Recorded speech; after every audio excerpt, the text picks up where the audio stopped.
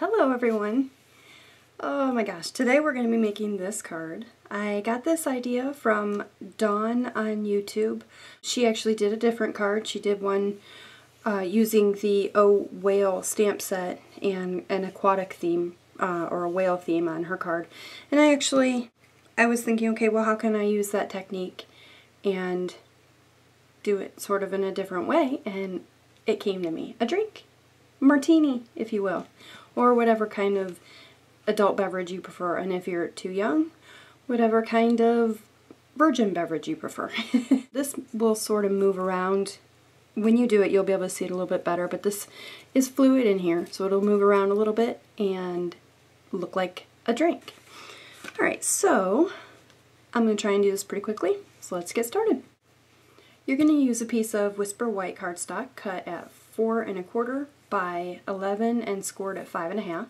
A piece of Summer Smooches DSP, and this is cut at 4 by 5 1/4. I'm going to use a piece of Old Olive, a piece of Real Red, and some Silver Glimmer paper, a piece of Basic Black, and a piece of Whisper White, just a scrap piece.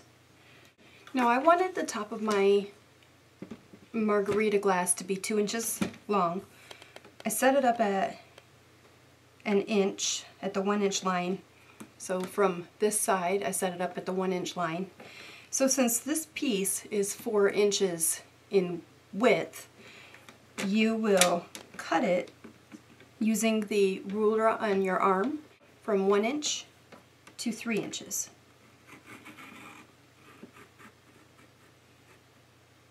Okay. And then you're going to shift your paper. If you look on this side, you can see it shift 2 inches.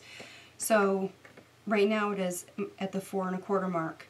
You will want to bring it 2 inches in, and that'll be at the 2 1/4 inch mark. Alright, and you're going to take your point to the 2 inch line on the ruler on your arm, and you're just going to kind of make a little hole right there and you can kind of wiggle it a little bit. Just make it so you can see it, because then what you're going to do is from this point down to the one you made, you're going to make a straight line. And then you're going to do the same on the other side. So from this point down to that point you made.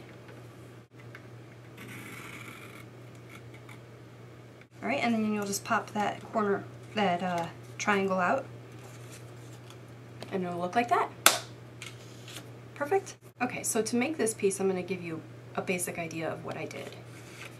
I just traced this over a piece of the back of Silver Glimmer paper.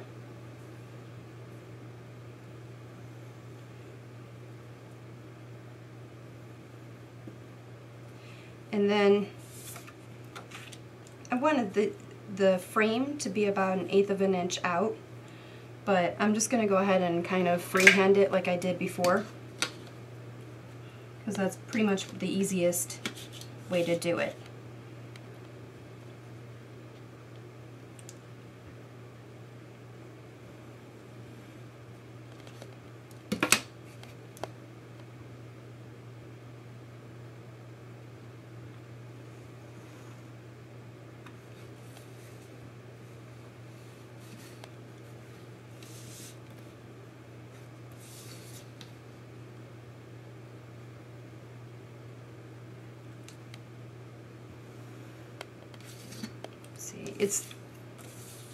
If you want to completely measure it out for yourself, 1/8 of an inch out all the way around, that's up to you guys. But start with this, start by tracing this, and then I would just kind of eyeball it the rest of the way, and then you'll just cut the center out, and then you'll cut around the rest of it. That's how I did mine. So using the large oval punch and just a scrap piece of Silver Glimmer paper, you are going to cut about half of that oval, and that will be your Martini glass base. Alright, and for this piece right here, the stem of the Martini, glass. I used the extra large tasteful trim die. You see this one right here? That is the one I used. So I just took a piece of glimmer paper, of the silver glimmer paper, and I like to cut it upside down. For some reason it seems to cut it a little bit better. This is about 2 inches long. It can be a little longer than that or a little smaller than that, whatever you feel happy about. So you'll just send it through your Big Shot and you'll get a piece that looks like that. Ta-da!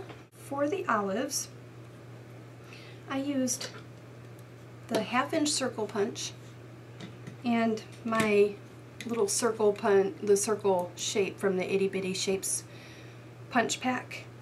And I punched out 2 1/2-inch circles using the Old Olive cardstock and 2 of the Itty Bitty Shapes punch pack circles using Real Red cardstock. I just used a little bit of two-way glue pen.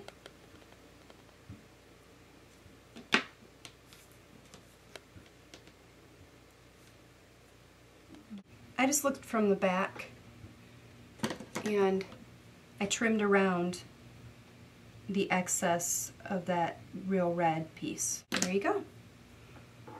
And you can see those. I don't need to. Alright, so you're just going to have 2 of those. And then I took my paper piercing tool and my mat and just pierce 2 holes. Make sure they're not too close to the sides or to the edges of the olive, because it may break the paper through when you try and put your toothpick through. See, that one might be a little too close.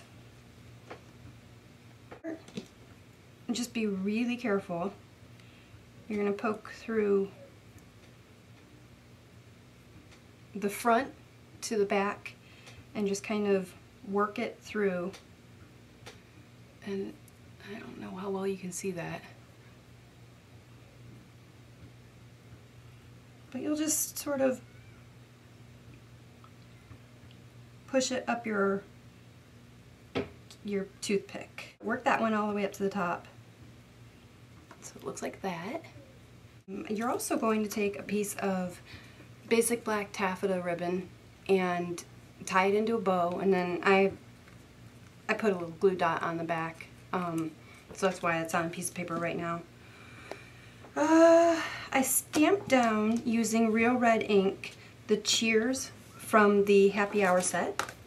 Just looks like that. And here's the cheers right here. Stamped that down in Real Red and punched it out using the scallop oval punch. And then I punched out 1 scallop oval in basic black, and I cut it in half and then sort of trimmed off. I rounded it because when you trim it in half there's a point right here, so you just kind of trim those points off, and just gonna adhere that to the back of this. So it'll look like that. Can't really tell too much, but you can see the black a little bit in the back of it. And I'm going to put some dimensionals on that. Alright, so I want to go back to the toothpick and give you a little tip. I just took one of these little edges of the dimensional and I cut it in half, and you're going to use those 2 pieces, those little 2 pieces, and you're just going to put them on the tip of the toothpick, because you don't want the toothpick to pop your little baggie full of soap or shampoo, hair, whatever, gel, hair gel, whatever you use. You don't want this toothpick to pop that, because that defeats the card. It completely, and you'll probably get in trouble if you send it in the mail. You probably want to send it, by the way, in the mail via a bubble mailer. Alright, so just make sure that you kind of protect that tip from popping that by putting dimensionals on it. It'll buffer it, protect it a little bit, hopefully. So I got these little baggies from Hobby Lobby. They're 2 inches by 3 inches, and they come in a packet that looks like this.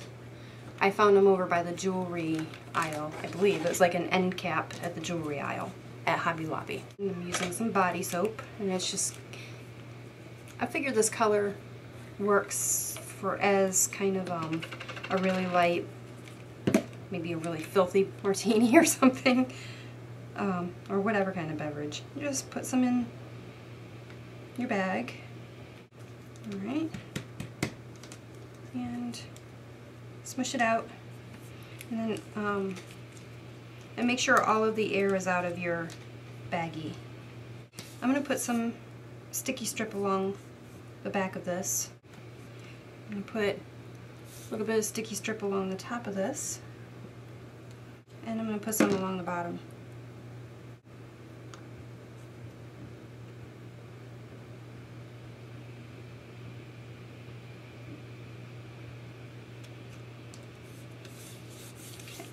Just press it down.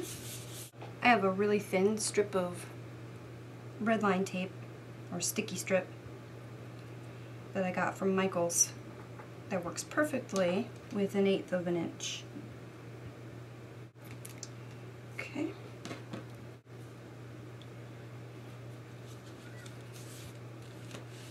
Perfect.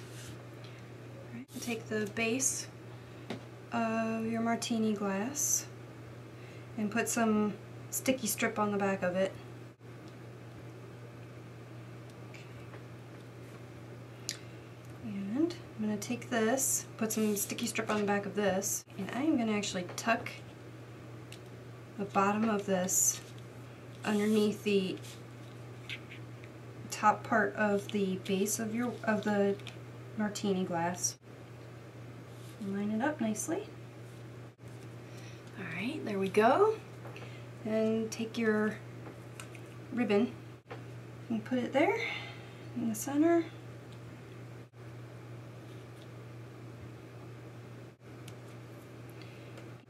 I'm just going to go with 1 olive because the other one I couldn't get. I tried twice to get an olive that would work. Tuck your toothpick in there. I'm using a glue dot underneath the olive, and just press that in, and the glue dot will hold your olive steady as well. It'll hold the whole toothpick and the olive steady. Okay, so there's that. And I also took some basic rhinestones. I took this size of basic rhinestones. And you're just going to kind of pop them on to make it look like bubbles. And you're just going to put a bunch of dimensionals on the back of this thing.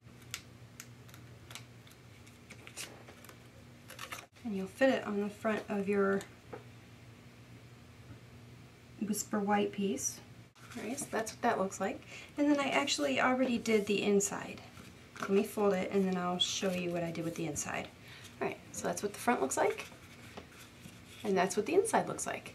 So I used an assortment of the happy hour drinks, which is this set. I actually put them all together on one.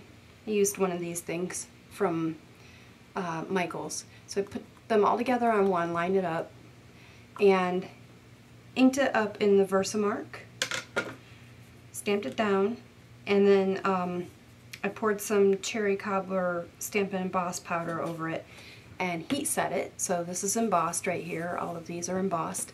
And then that says, "Here's to you on your birthday." And that I stamped down in real red ink. And that also comes in the happy hour stamp set right here. Here's the outside, and here's the inside. Cute. How cute is that? Okay, well that's it. I hope you enjoyed it, and until next time, happy stampin'!